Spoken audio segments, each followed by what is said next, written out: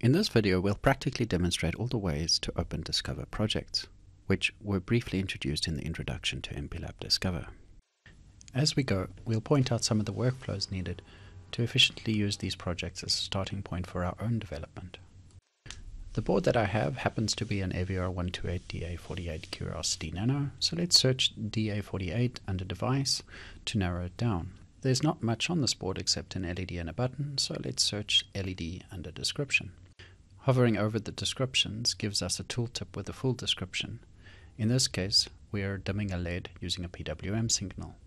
Clicking on the example opens the user guide. Scrolling down to the end of this particular one, we have a GIF which highlights what the example does. It's quite distinctive, so will be quite useful for us to demonstrate the project is running. If we add to our list, we can see we have all the different options here for this particular project. We can also download. And here you can see that this is an MPLAB X IDE project.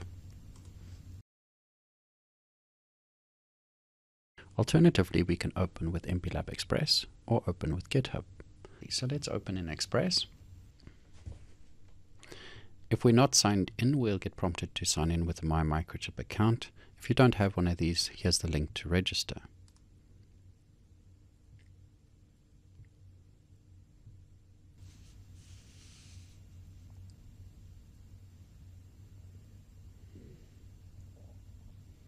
And you can see that the project is cloning from Git.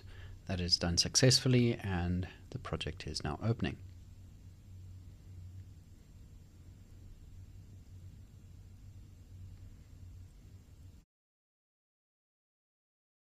So here is our project, and let us run this. So make and program,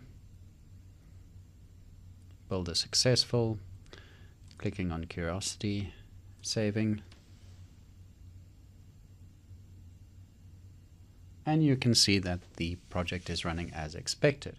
If I decide that I'm going to use this as a starting point for my development, we'll then follow the same process outlined in the next video, creating an empty Git repository, adding that URL as a remote for this project, then committing and pushing to that repository.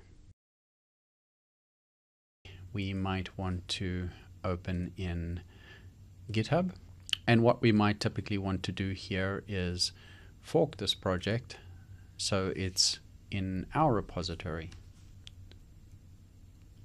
So from here we can copy this URL and then file clone git project.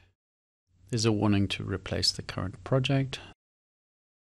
Then we enter our git URL, username and password. Cloning from Git.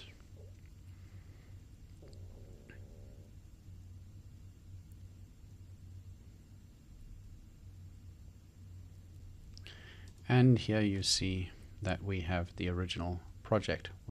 So as mentioned, we cover Git integration in the next video.